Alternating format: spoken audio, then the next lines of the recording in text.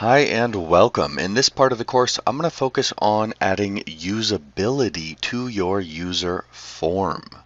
And I'm going to focus on two things here, enabling and disabling controls. So notice that this guy right here, we cannot click it, we cannot select anything in it. And notice there's a big blank right here.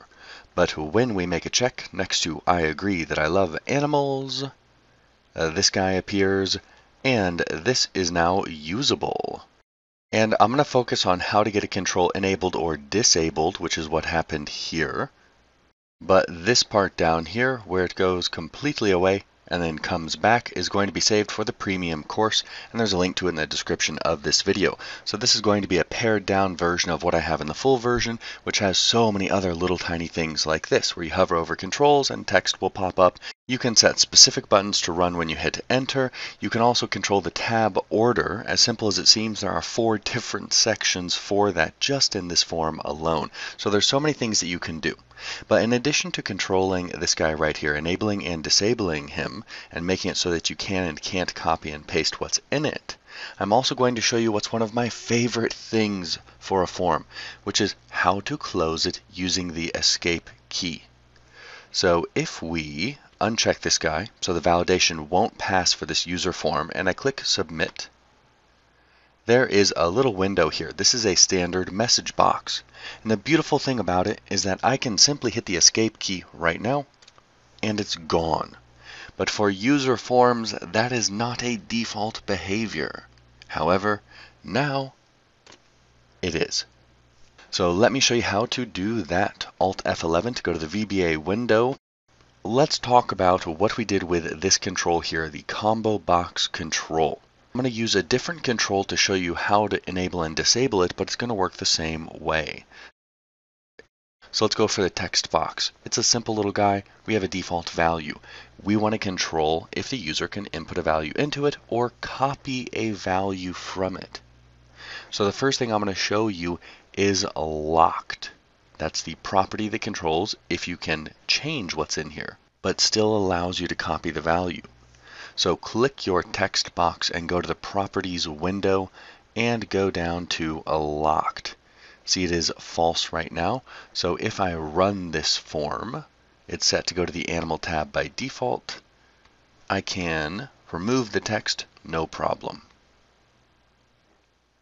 But when I make this guy locked, false becomes true. Run the form.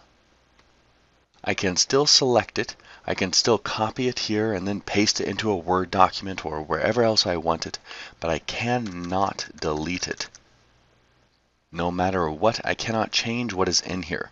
So that is really useful when you want to do something like display a unique ID for a record. That's something that should never really be changed, but you may want the user to be able to copy that and then paste it somewhere else so that they can use that ID number. And now let's go for the other property, which is going to completely disable this guy so we can't select anything. So click it and go to the enabled property. These are separate properties, but you can use them together if you want. Enabled, set it from true to false. So basically it disables it. And you can see it looks a little bit different already. It's grayed out. So if we go to run it and go to notes, we cannot select anything. Now this is all really nice, but you're probably going to want to be able to change if it is enabled or locked dynamically. And in this case, we want to make sure that the user agrees that they love animals before we're going to give them one. So they have to check here, and then once they do that, we want them to be able to input values. So let's go ahead and make that work. And for this, we are going to double click the checkbox. And we get to the code window for the form and the click event for the checkbox. I'm actually going to go ahead and change this to the change event. So we have check agree, which is the name of the checkbox. That's all it is. And click event. So we go inside here and then go to the right drop down and it says click, and we just go to change. Then we can delete the click event, and this is the code that's going to run when our checkbox is changed. let's first figure out if the checkbox is checked or not. So if chk, control space to fill that in, check agree, dot value equals true, then else, and if. And the value property returns true or false. So if we're here, that means it's true. What do we want to do? Well, let's make our text notes enabled. So we access the enabled property and we set it equal to true. And if we're also going to be using the locked property, text notes, control space to fill it in, locked equals false. And we can select this guy, go down here. If we get here, it means it is not checked. So we change true to false and false to true. That's all that we do.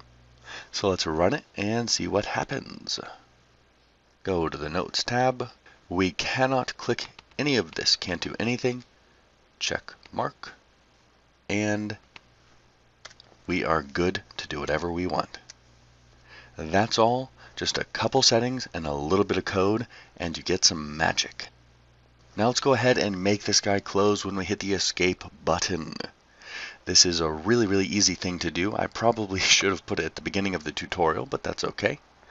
All you have to do is to click a command button that you want to run when you hit the escape key, and then you set it to run when you do that. So you have to have a command button that's going to close the user form in this case, and we will click the cancel button. That's what it does. And nicely enough, the property for this is named cancel. So we go over here and the cancel property we set to true. I've already done that. By default, it's going to be false. So if I set it back to false and then run this guy, I hit escape, nothing happens. We can close it by clicking cancel or the little X button, it doesn't matter. Set cancel to true. Run it, and bam. As easy as that. Now the full version of this tutorial has so many additional usability features, like going to different tabs and then selecting controls to make them the default control that's available to input data into when the form loads, or changing the order of tabbing through all the controls, because like I said, there's 1, 2, 3, 4 different places where you have to do that in this particular form, and there could be more in yours.